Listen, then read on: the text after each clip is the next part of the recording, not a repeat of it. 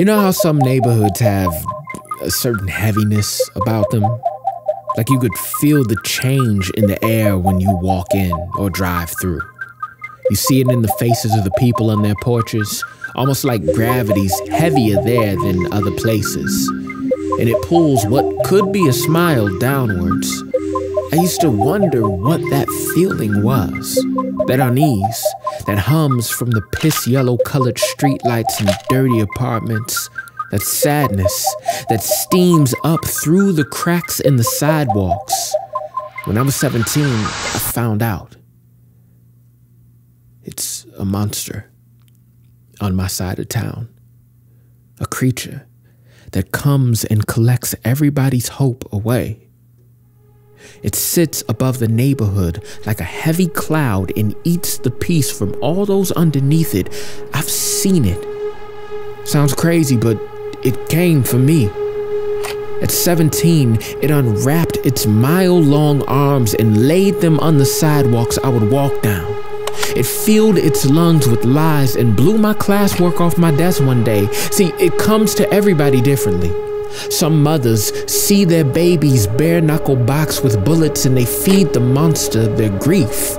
Some boys feel desperation cage their options into crime and the monster eats their minds away. But it didn't attack me with the death of my peers or the hunger in my belly, no. What it came for with me was my voice. See, the biggest thing the monster likes to eat is the potential of a person. Look around the neighborhood. The odds, survival rates, and sick statistics. The broken wings and boys who were taught by tough times to be cannibals. The miseducation that teaches us dysfunction. I remember learning early on that my survival only comes by somebody else's expense. And that money, drugs, and full-figured women were the keys to our influence. That our arms were brushes made to paint pictures of pain for each other. And that our frames were built to deep-sea dive out of our mother's tears and into pools of bloods or trips, that prisons have appetites for us in their bellies, and that the only way we'd seek paradise is if our bloody sidewalks had streets of gold underneath, that the expiration dates the monster stamped on our foreheads couldn't be stopped, that we would always be the statistics books write about. So when the monster came to me, it smiled, showing me my grandfather's dreams dripping from its fangs. It gave me two options to accept its mediocrity. It said, option one, I could still use my voice and talents to escape this neighborhood.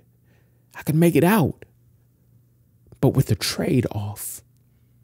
I stared into the two potholes it used for eyes. The project hallways in its mouth turned pitch black. I'll never forget the next words that echoed through its throat. Work for me, it said. Help me catch your community. Be my broken voice box and speak the things that keep me fed and keep y'all hungry. Wrap your talent round my darkness and you'll go farther than the stop signs you see. If we both escape together, then we both will reach the masses. Or option two, don't take my offer. I clip your wings.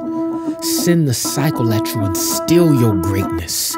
Pollute your promise in a fast food desert. Let the system snuff your voice and kill the fire you burn with.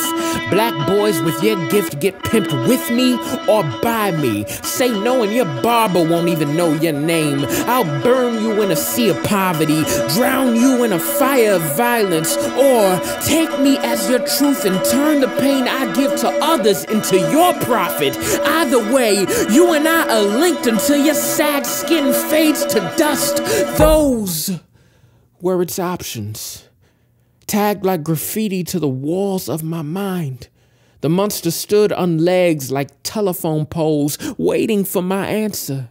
The rumble of my hungry belly brought smiles to its face. I looked up, thinking through my two choices, and then it hit me.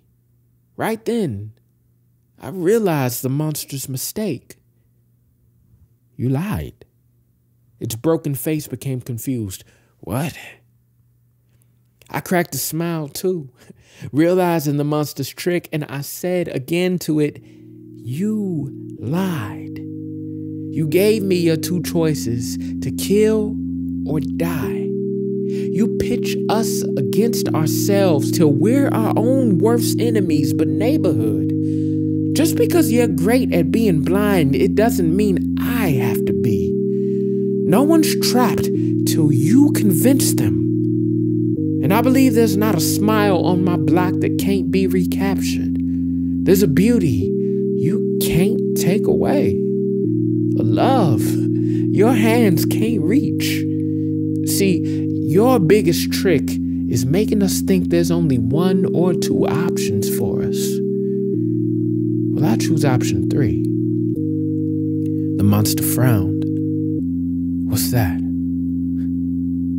You'll see.